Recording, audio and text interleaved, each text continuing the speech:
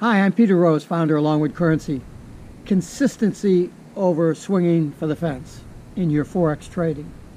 I know both sides of that.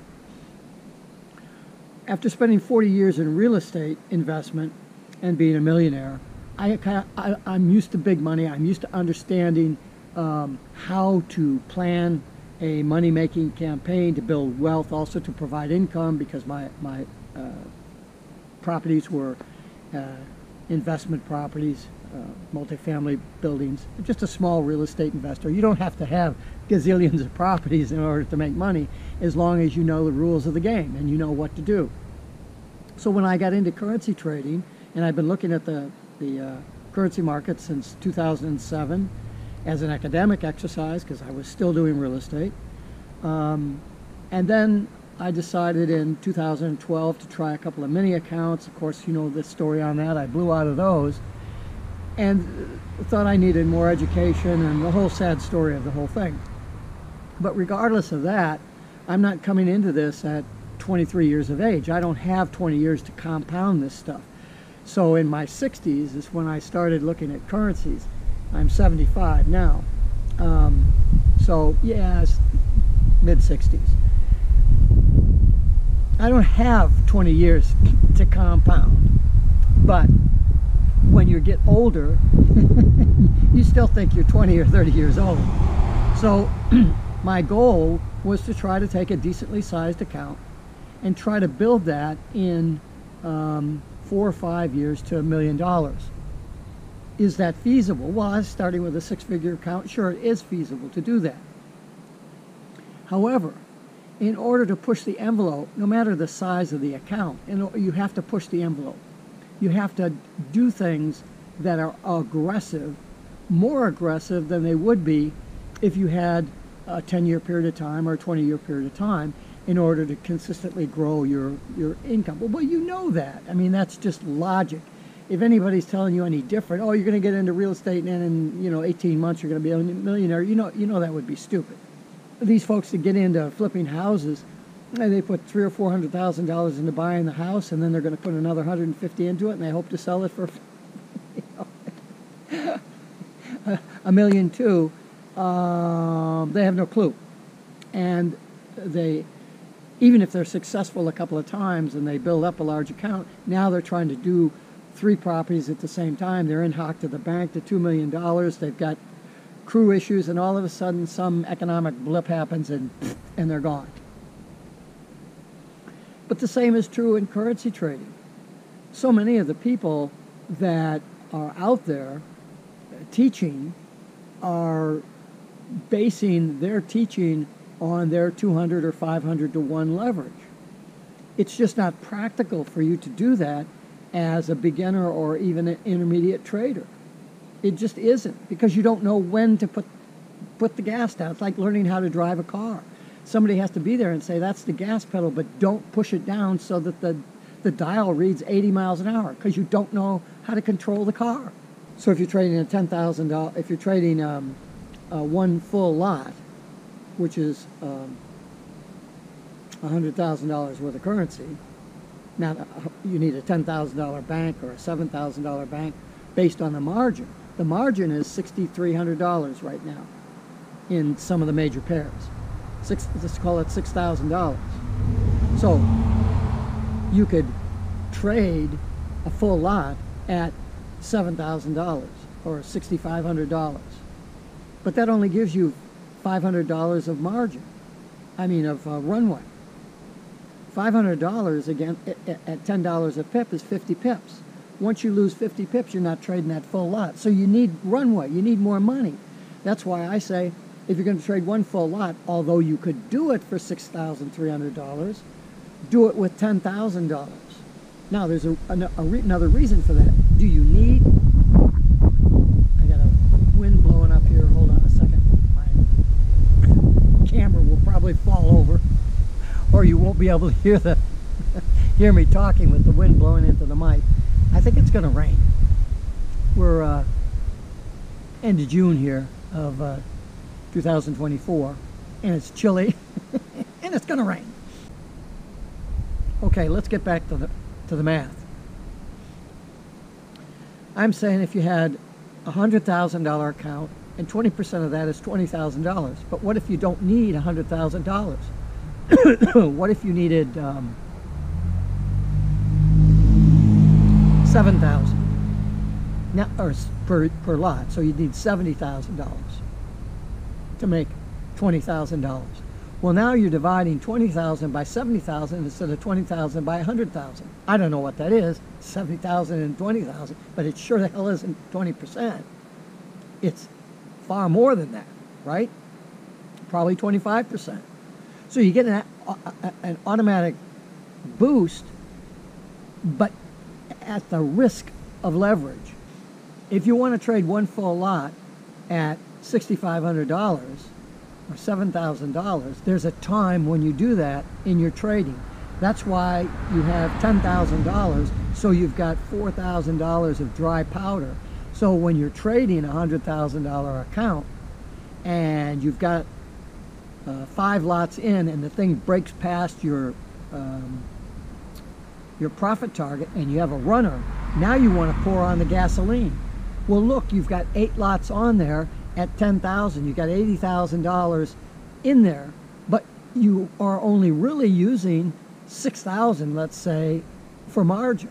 How many, if you have $100,000, you divide 6,000 into it, that's the number of lots you can carry, not 10, but it's probably like 18.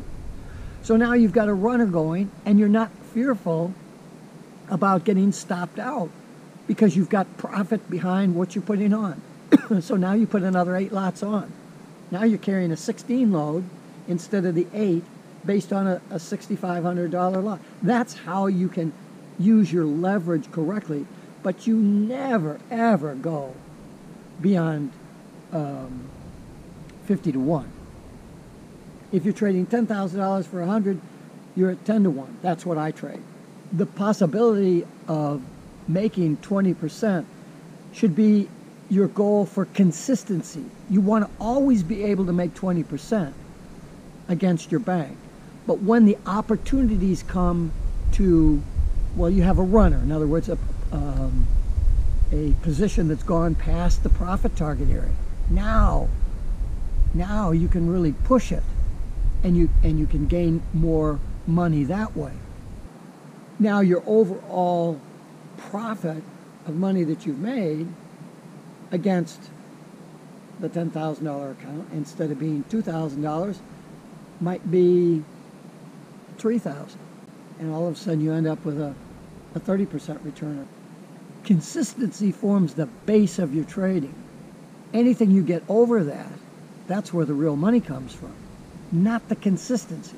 But if you don't have the consistency, then your P&L will constantly go like this.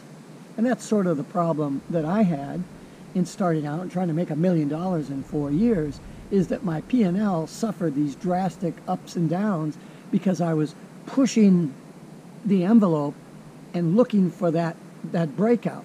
But I wasn't waiting for the breakout because I was trying to front load all of my lots so that if I just made profit target, I would get that. I would get my daily thing, maybe $1,000 or whatever, but I was really pushing to get that full load in there. But when the break would come and I would lose, I'd have my full load on there and I'd go 20 or 30 pips. Boom. Well, in setting the normal get out of 10 pips, and now you're gonna go out with your full load at 30, that gives you those gyrations in the P&L. Every now and then I would get the big boom, but I was never able to hold on to that and to consistently move forward because I wasn't trying to have consistent results. I was swinging for the fence all the time, and you can't do that. I've had 2 or 3 years where I've been up 80% on my bank until the last quarter of the year, where I'm trying to really push the envelope. I'm looking for that last big trade that'll take me another $20 or $30, $40,000 gain. And boom, I was loaded in too heavy and dreaming too hard and lost. And so instead, I think it was 2000, let's see, this is 2024. Oh, I think it was 22. I had one of those 80% gains there, and the wind is coming. See that? I'm going to leave that in because that's just living in New England with the wind coming up. I think 2022 or 23, something like that. 22, I think it was. I was up 80% on my bank in the last quarter of the year, the last 3 months of the year, and ended up the year 46% ahead instead of 80% or 90% because I took a horrendous hit. Because I wasn't focused on laying the foundation of that consistent building. So that as you build consistently, you never drop your value below the consistent level.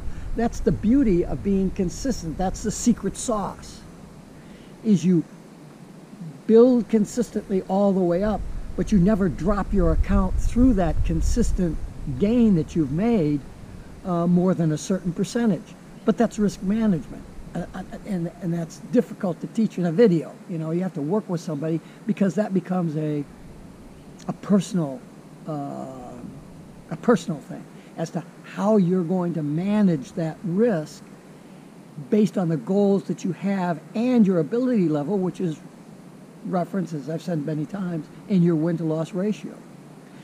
So the moral of the story, if you've stayed this far, is try to be consistent at your trading, and particularly if you're a beginning trader, try to shoot for that 20% level over a period of months, that you're 20% against your bank.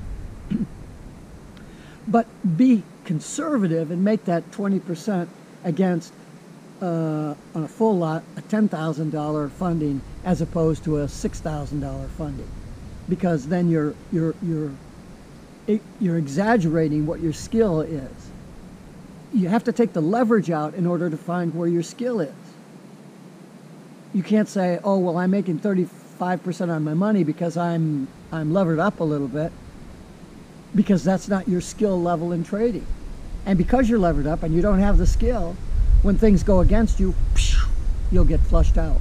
And I'd hate to see that happen to you. Consistency over swinging for the fence. There's a time for swinging for the fence, but it's always to be consistent. And then you have to have some training in order to understand when to step on the gas. You have to be very careful when you do that, because you expose the dome of that consistent profit level that you've taken. You have to put that at risk. And I don't want to go into any more detail than that, because I don't want you thinking, oh, I'm going to figure this out and I'm going to do that. Just be consistent with your trading. And if you're consistent over a long enough time frame, a year, you'll be able to figure this stuff out. Because if you're a day trader, you're making 300-400 trades a year. So you should be fine. You should be fine. Peter Rose, Longwood Currency Trading. Have a great day and have a great trading day.